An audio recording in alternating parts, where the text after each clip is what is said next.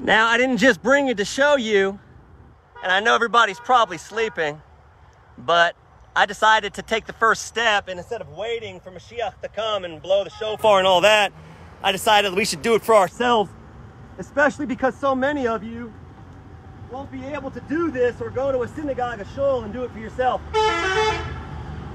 There's a lot of horns going on around me. Jerusalem is bustling. But this is one of my favorite spots outside of the fields of Ruth and Boaz overlooking Bethlehem. Right up in those hills yonder. The spinal column of our land. HaShana haba b'Yerushalayim habnuyah.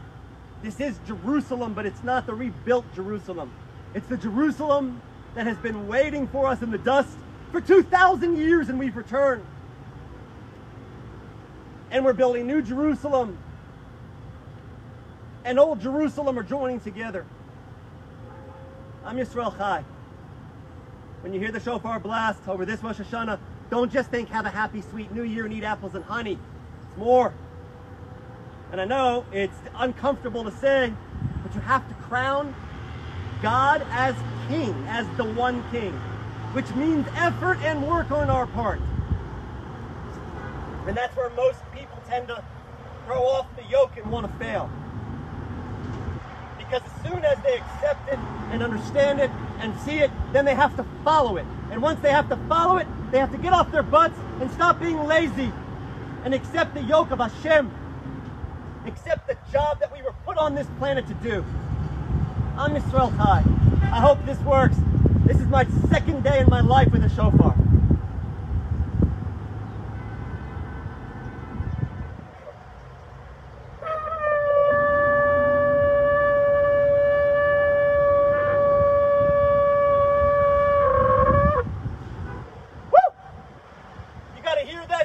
Blast, and it has to hit you through your soul. It's a siren. It's an alarm. Wake up. Wake up. Take heed. Let me get some water and I'm going to get back at it. Hey, there's people watching. That's awesome. I'm so happy people are here, even though it's early for a lot of you. I can't stay for long, because the entire country's about to shut down. And if I don't get home, I don't know, maybe they'll lock me in Corona prison or something. Let's try that again. Take two. There's so many horns going on around me.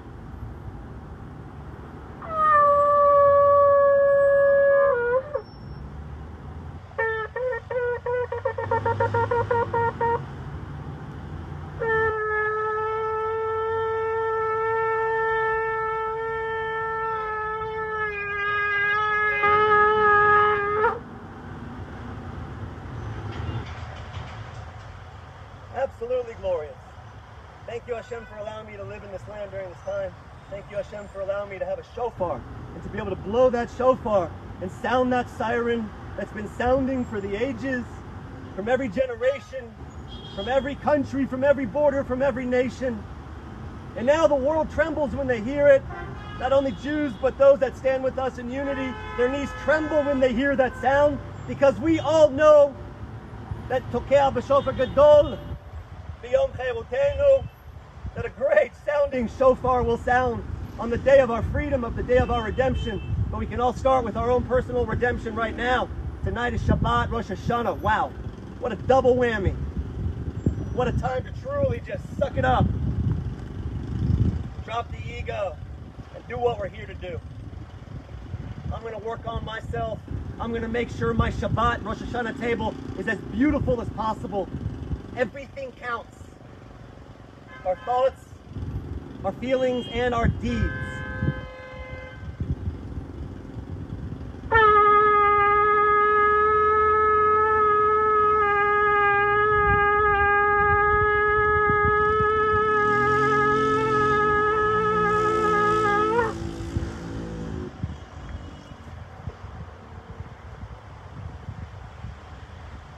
Much love.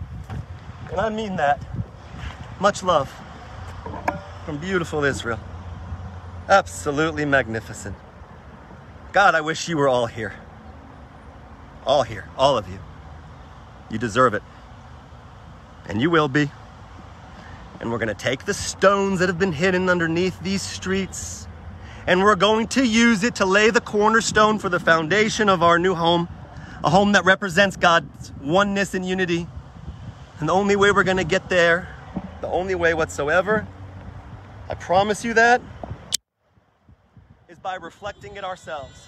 There is no other way. To many people, this is just a ram's horn. To many people, that's just a sound.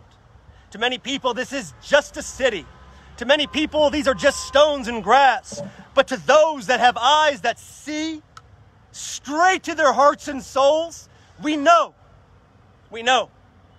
And all we have to do is package that up, bundle it up into a huge package of light, and send it out to all those around us in a way of glory. Much love. Shana Tova from Yerushalayim, Ir HaKodesh. May you all find your fulfillment in 5781.